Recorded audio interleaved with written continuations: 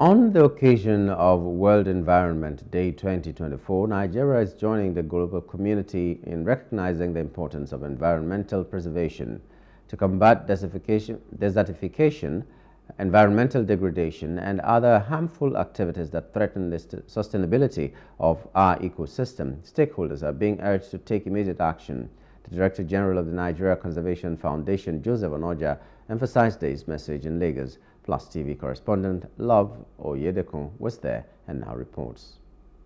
World Environment Day is celebrated annually on June 5th worldwide to raise awareness and promote action on environmental challenges. The day puts a spotlight on environmental challenges and encourages awareness and action for the protection and restoration of the ecosystem. As in the tradition, the Nigeria Conservation Foundation (NCF) brought together stakeholders, partners, and selected schools across Lagos State to commemorate the day. Joseph Onoja, the Director General of NCF, spoke more on the significance of the day. Today, the World Environment Day, we are talking about land restoration. And this decade, from 2020 to 2030, is called the Decade of Ecosystem Restoration. And indeed, we need to restore our ecosystem. At the event, schools delivered a variety of presentations to raise awareness and promote environmental conservation. If deserts are limited to 1/5 of the world, the rest of the world is at the mercy of drought. We are facing problems day in, day out. All hands must be on deck to restore the world to its original glory, where flora and fauna thrive. This can only be done through conscious and deliberate actions like afforestation, waste management, and reduction of waste in the environment. This way, we shall build a safer, cleaner, and restored land for the future. It starts with you. There was a unanimous agreement among stakeholders and students that collective efforts are crucial to combat the issue and protect the environment.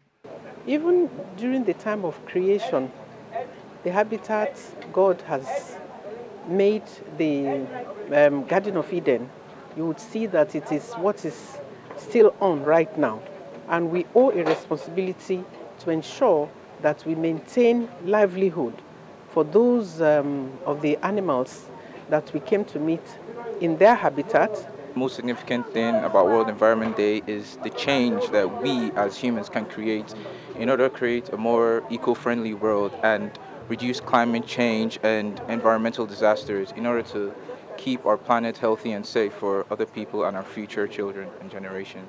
They expressed disappointment over the inadequacy of current environmental policies and actions which have not translated into practical and lasting solutions.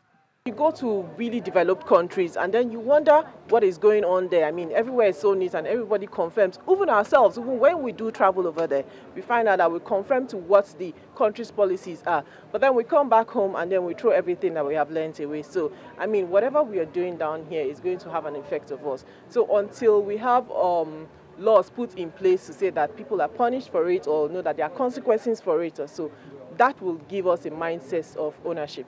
The United Nations Convention estimates that up to 40% of the planet's land is degraded, directly impacting half of the world's population and threatening roughly half of global GDP. Additionally, the report states that the number and duration of droughts have increased by 29% since 2000, warning that without urgent actions, droughts may affect over 3/4 of the world's population by 2050. This year's World Environment Day campaign focuses on land restoration, desertification, and drought resilience under the slogan, "Our Land, Our Future." Love Oyedekun, Plus TV News.